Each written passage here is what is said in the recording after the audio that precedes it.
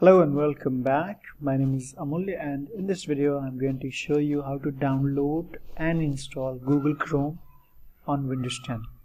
So let's go ahead and launch the browser. I'm going to use Microsoft Edge. If you use Microsoft Edge, go ahead and launch it. If you use any other browser, go ahead and launch the other browser. So on your browser, if you see something like this is search bar or search engine bar. So go ahead and type in here Google Chrome and hit enter, and this is going to list all the results. By the way, if you do not see that, you can simply type in Google Chrome here as well,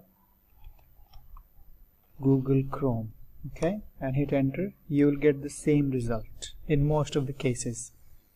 Now you'll see this is the first result and this is an ad.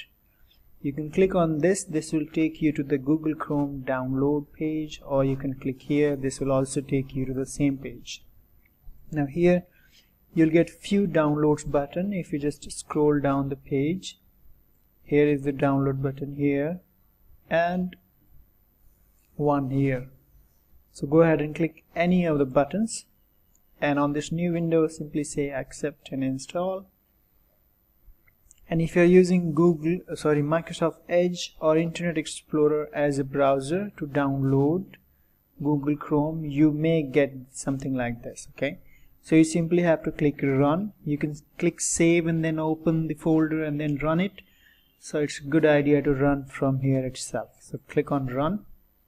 Now this is going to run the security scan, then download, and then once the download is done, it's going to run the installation. So if you get something like which says user account control, click on yes,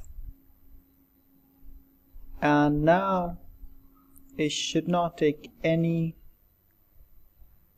longer than a minute and you should have the Google Chrome browser on your system waiting to download.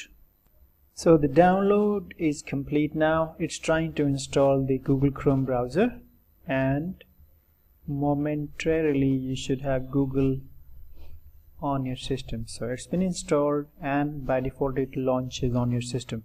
So if you have not ever used Google Chrome on the computer that you have and you are trying to install Google Chrome on, you should not get these kind of bookmarks, okay.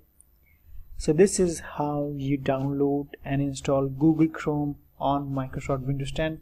If you just close both the browsers, you should also have the Google Chrome shortcut icon. You can go ahead and put it on the taskbar. If you wish, you can delete it. And this is how you basically download and install Google Chrome and put it on the taskbar. So that's it for this video. Thank you for watching this video. Please like, share and subscribe to my channel. Have a good day. Bye for now.